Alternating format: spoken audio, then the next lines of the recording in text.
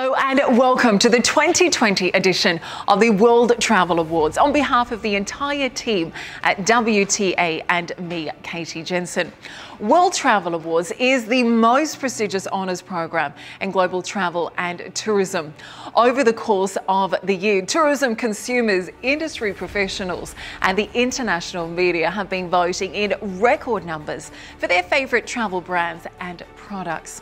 As we look ahead to a brighter future where global travel and tourism once again takes centre stage, winning a World Travel Award this year has become more important than ever before. People want to be sure that they are booking the very best. And the best of the best are this year's winners of the 2020 World Travel Awards. Well, the voting window has now come to a close. The votes have been counted and the winners chosen for the 27th Annual World Travel Awards. Let's find out who those winners are.